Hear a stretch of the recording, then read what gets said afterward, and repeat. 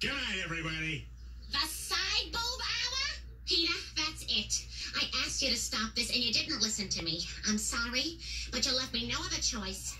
I called the FCC. Oh, yeah, I know all about the FCC. They will clean up all your talking in a manner such as this. They will make you take a tinkle when you want to take a piss. And they'll make you call fellatio a trouser-friendly kiss. Here's the plain situation. There's no negotiation with the fellas at the freaking FCC.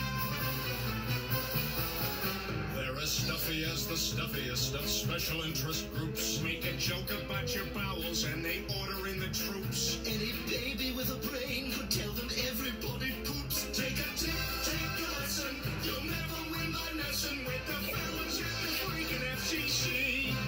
And if you find yourself with some young sexy thing, you're gonna have to do her with your ding-a-ling. 'Cause you can't say penis, so they sent this little warning. They're prepared to do their worst. And they stuck it in your mailbox, hoping you could be coerced. I can think of quite another place they should have stuck it first. They may just be neurotic or possibly psychotic. They're the fellas at the freaking FCC. Mr. Griffin, that was terrific. But I'm here to tell you that as of today, PTV is officially shut down. Shut me down, huh? Well, you'll have to catch me first.